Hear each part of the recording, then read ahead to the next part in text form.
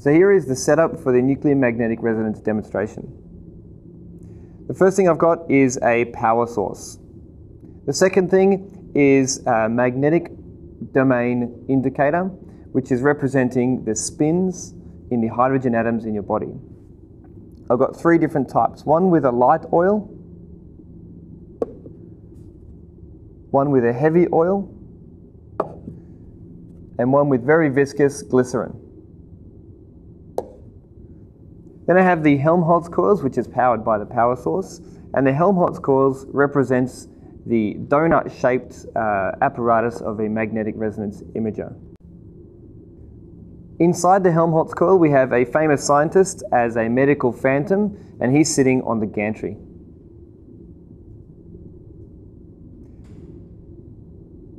Finally, I have a bar magnet which represents the radio frequency pulse.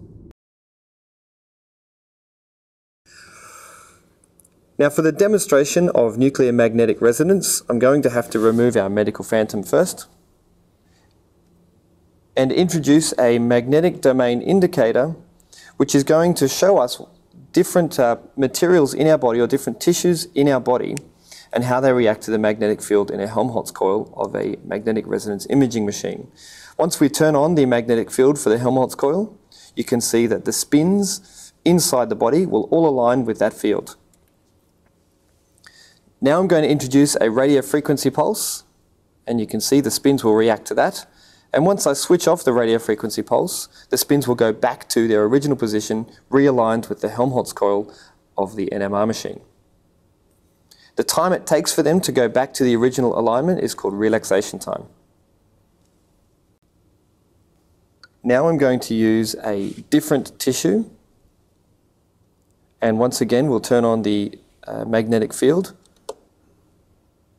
and the majority of the spins will align. Now when I say spins, I'm actually talking about protons inside hydrogen atoms that do behave very much like little compass needles like you see there. Once again, I'll introduce a radio frequency pulse, and you can see the spins reacting or resonating with that radio frequency pulse. And again, I take away or switch off the radio frequency pulse, and the spins will realign with the magnetic field of the Helmholtz coil. This relaxation time, as you can see, was a lot slower than the first one. I'll introduce a third tissue now into the NMR demonstration. And again, we're going to turn on the magnetic field of the Helmholtz coil, and the spins align once again. I'm going to turn on the radio frequency pulse, and again, the spins will react to that radio frequency pulse. In actuality, what they're doing is they're resonating.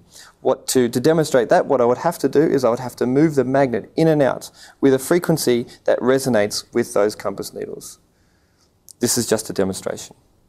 Once I turn the radio frequency pulse off, the spins will realign themselves again with the Helmholtz coil with a far slower relaxation time than the two previous examples.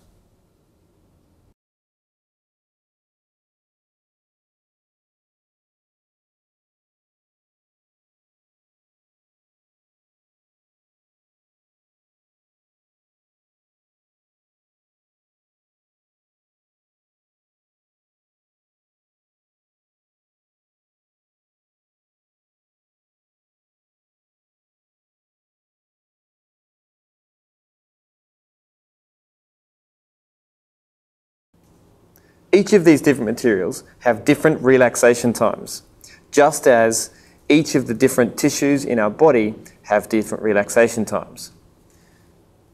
We have a very fast relaxation time with air, slower relaxation time with the light oil, slower again with the heavy oil, and very slow with the glycerin. I'll leave it up to you to figure out which parts of the body are analogous to these different materials. The important thing to remember with this demonstration is that it's a model. And just with all models in science and physics, there are inaccuracies and misconceptions. This is not the full story of how T1 relaxation works, or in fact T2 relaxation, which is a completely different issue. The important thing to remember is that this is a model for physics, and just like all models in physics and science, there are inaccuracies which lead to possible misconceptions. But it is a good model, and hopefully this model will give you an insight into how we can distinguish different tissue types inside a magnetic resonance imager.